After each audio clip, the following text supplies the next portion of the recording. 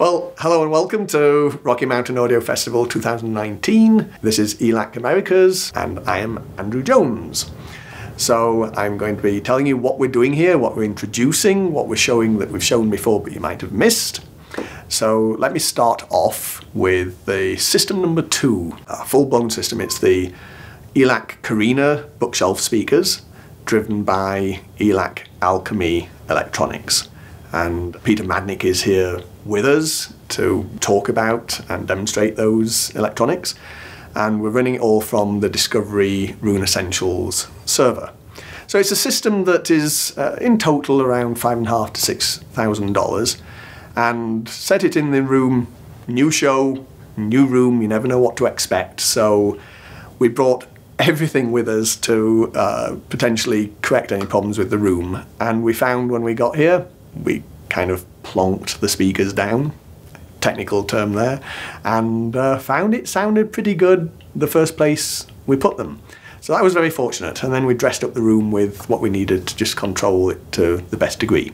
So I think we're getting superb sound out of this system, and encourage you all to come along and have a listen to it. In the morning, we're playing something different. Whereas the afternoon system we've already shown at various shows and even had reviews, all the components in the morning system are brand new, starting with our DS-A101 2-channel amplifier. We've had an earlier version, the EA101, which is in a sort of all-in-one piece. It's DAC, DSP, amplification, and 2 channels, 80 watts per channel of bash amplification, which is an efficient form of Class AB, so we can package a lot of power into a small space.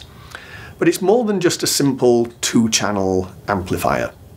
We put in a DAC, we put in DSP, and with that we put in the room correction algorithms that we've had available in our subwoofers.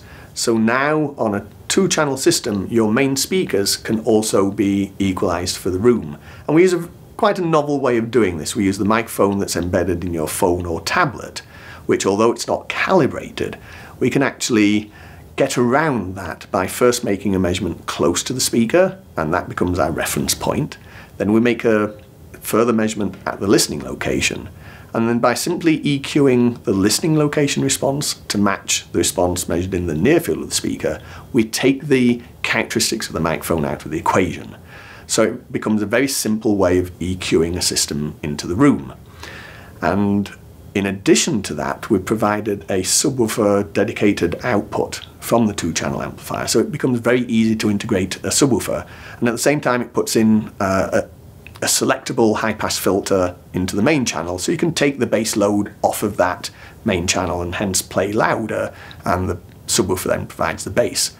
Well, one of the biggest problems with integrating a subwoofer in a 2-channel system is, how do you do it? As a speaker designer, I'm the one who normally integrates bass to mid-range to tweeter. And with subwoofer satellite combinations, we go, you have a go. Let's see how you get on with it. So we built in an algorithm to do that automatically. You measure close to the speaker, you measure close to the subwoofer, you take those 2 responses, it then integrates them together and finds the optimum blending, and then you move out into the listening position, and now it runs a phase adjustment because the subwoofer might actually be further away from you from the listening position than the main speaker is. So it corrects for that phase, then it runs a room EQ. So all of that is built into this 2-channel amplifier. So we thought, well, while we're putting DSP in there, why don't we put in Dolby Digital Decoding so we can get 2.1 channel Dolby decoding and run from, for example, the optical input straight out of your TV, and now you've got a great sounding 2.1 system for a secondary movie system in your house. So that's what the original one contained, and it also had USB input. But we found that people aren't really using USB, direct connected from a computer to a 2-channel system. So we removed that module and replaced it by a Roon endpoint receiver module. So now this system is a full Roon endpoint streaming amplifier, room EQ, subwoofer control system. It also does Spotify Connect, it does AirPlay, Bluetooth. So it's pretty much any way you want to get to your music to listen to your music is embedded in that system, and all for $750. So that's our primary unit in this system that we play in the morning. Now we partner that with a new speaker which is being launched at this show. Hardly anyone heard it until we got to the show. I had a brief listening to my final sample for the show just before I shipped it out here. And this is the Debut Reference. We launched ELAC Americas with the original Debut speakers, and then last year or so we upgraded it to Debut 2.0 with a small price increase of around $20 a pair. And that was targeted as the best sound you can get for the money, and we kept the looks of it very simple, just a vinyl cabinet and trim ring, and that was about it. With Debut Reference, we've gone further. We've both upgraded the sound and the looks of it.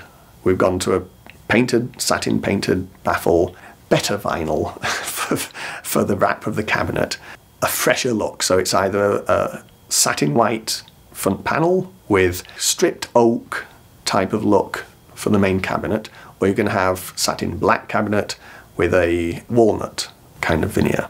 The cabinet itself, the construction is improved. As I've said before with the Debut, I place priority on the drivers, then the crossover, and cabinet comes in third. And that's obvious when you wrap the cabinet, you can hear the cabinet. And Debut 2 went a bit further and put a bit of bracing in, but you could still hear the cabinet. You could also hear a thonk, which was due to the weight of the magnet kind of bouncing with the chassis.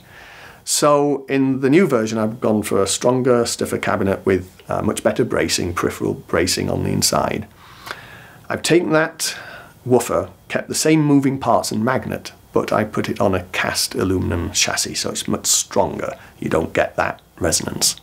The tweeter itself is mostly the same, but a new waveguide to better integrate it to the baffle, and a new, more open grill mesh to not roll off the very top end. So now it's flat out to 6 dB down at around 40k. So along with that, I've upgraded the crossover, and it not so much in terms of component quality, because it was already laminated steel core inductors for the bass driver, air core inductors everywhere else, film caps on the treble section, but I have added components. I'm not the kind who fears complexity in crossover networks, so I've used extra components to flatten and control the response and get it more linear. Along with that, I've now got a front-mounted vent, just like the change we made from original Debut to Debut 2 of moving the vent to the front. The vent has now become a slot vent, a quite neat way of providing a slot vent that's also flared both on the outside edge and the inside edge, so we can get lower noise and give an enhanced look to the speaker. So a lot of changes, a lot of improvements, and the price has gone up accordingly, but it's now $500 a pair, and I think it represents remarkable value for that price point, continuing what we've been trying to do with ELAC Americas of really, really good affordable systems. The speakers will be shipping in about November time, so you won't have too long to wait, I hope. And thank you.